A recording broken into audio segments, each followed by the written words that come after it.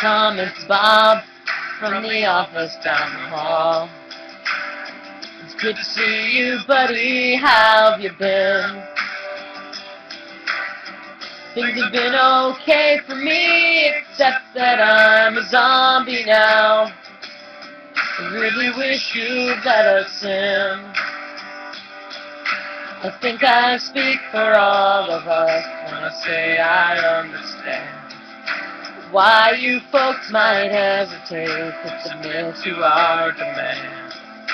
But here's an FYI, you're all gonna die screaming. All we wanna do is eat your brains. We're not unreasonable, I mean no one's gonna eat your eyes. All we wanna do is eat your brains. We're at an impasse here, maybe we should compromise. If you open up the door, we'll all come inside and eat your brains. I don't want to nitpick, Tom, but is this really your plan? Live your whole life locked inside a mall.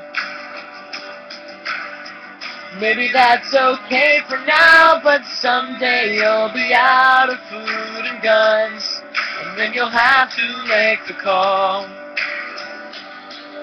I'm not surprised to see you haven't thought it through enough. You never had the head for all that bigger picture stuff. But Tom, that's what I do, and I plan on eating you slowly. All we want to do is eat your brains. We're not unreasonable, I mean no one's gonna eat your eyes. All we want to do is eat your brains. We're at an impasse here, maybe we should compromise. If you open up the door, we'll all come inside and eat your brains. I'd like to help you, Tom, in any way I can. I sure appreciate the way you're working with me. I'm not a monster, Tom. Well, technically I am. I guess I am.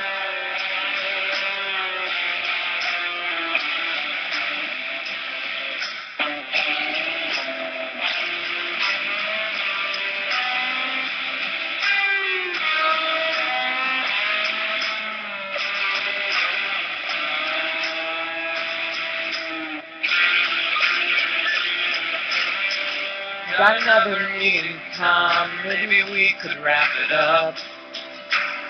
I know we'll get to common ground somehow. Meanwhile, I'll report back to my colleagues who were chewing on the doors. I guess we'll table this for now. I'm glad to see you take constructive criticism well. Thank you for your time, I know we're all busy as hell. And we'll put this thing to bed. When I bash your head open, all we want to do is eat your brains. We're not unreasonable, I mean no one's gonna eat your eyes. All we want to do is